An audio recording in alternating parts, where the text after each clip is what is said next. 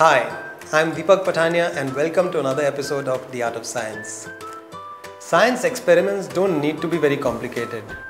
In fact, to show refraction in 4 different ways, all that we required is water and a few glass tumblers.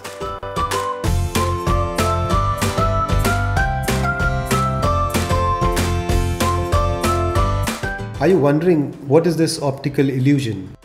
Well, what you just saw is not an illusion, it's the art of science.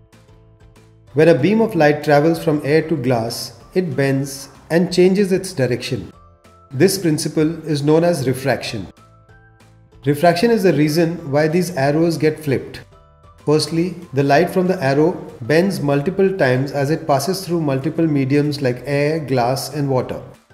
It bends twice when it enters the water, and then twice again when it leaves the water.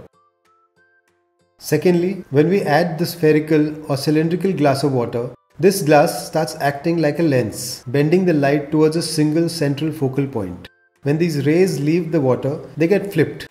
The right ray goes left and the up goes down, which ultimately causes the arrows to change directions.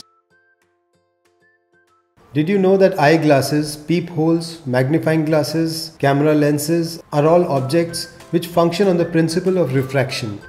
In fact, the rainbows we see sometimes after rain also happen as a result of refraction through water droplets.